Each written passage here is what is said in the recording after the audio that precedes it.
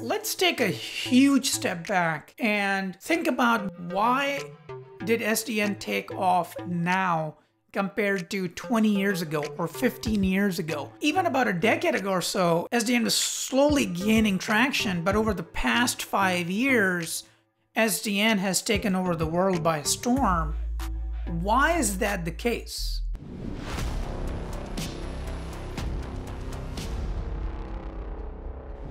It's a great question. I believe there are 3 big reasons. First, high bandwidth availability. So if you think about it, I'll give you my own personal example.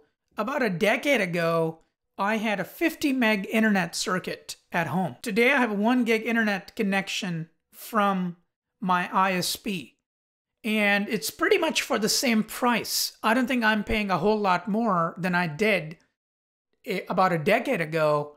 But my bandwidth has increased 20-fold from 50 meg to 1 gig.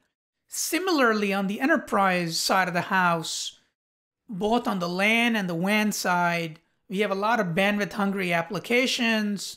We want low latency. We want better quality of service. For all those things to happen, ultimately, we want to provide a great user experience.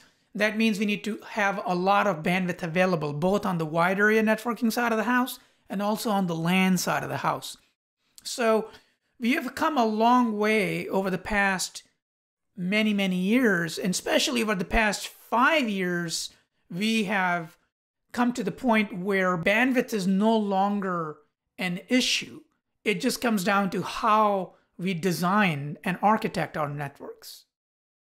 Second of all, we're seeing an evolution of silicon chip and ASICs. So basically, if you think about like the compute capacity, we're seeing the silicon chips getting smaller and smaller in size and footprint, but their capabilities are leaps and bounds ahead compared to where we were about a decade ago. If you look at switches today, a 24-port switch, and if each port happens to be, let's say, 10 gig, that means we're going to need 240 gig worth of uplink capacity from that switch to be able to provide a non-blocking fabric. And that's no longer an issue.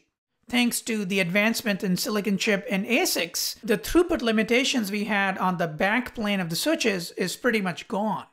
We can now do what's called non-blocking forwarding, which means we can use the full throughput of all the ports, all the way from the downlinks that are plugged into the endpoints to the uplinks.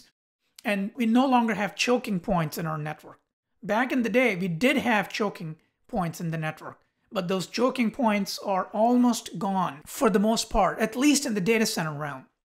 And finally, this is the big one, is the adoption of virtualization technology like virtual machines and vMotion and container workloads, and the use of Docker and Kubernetes to manage all the container workloads. Virtualization and automation go hand in hand. And the reason for that is, so if you think about 20 years ago, if you needed a server, you would have to buy a big honking server from Dell or HP, and then you would have to wait a couple of weeks for it to arrive, and then you would install a certain application on it, and that's the only application that server ran.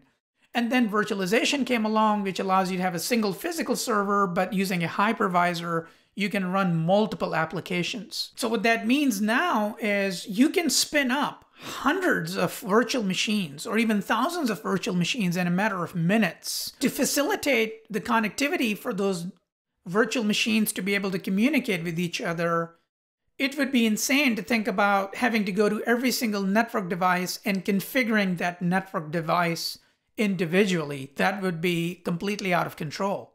So instead, what we want to do is, as these VMs come up, we want some sort of automated way of configuring all the relevant ports, the VLANs, our routing tables, everything that we need to do to be able to facilitate the use of that virtual machine so it can communicate with other virtual machines within the environment and also to the external world if need be. So I think these are the 3 big reasons why SDN has taken off like there's no tomorrow.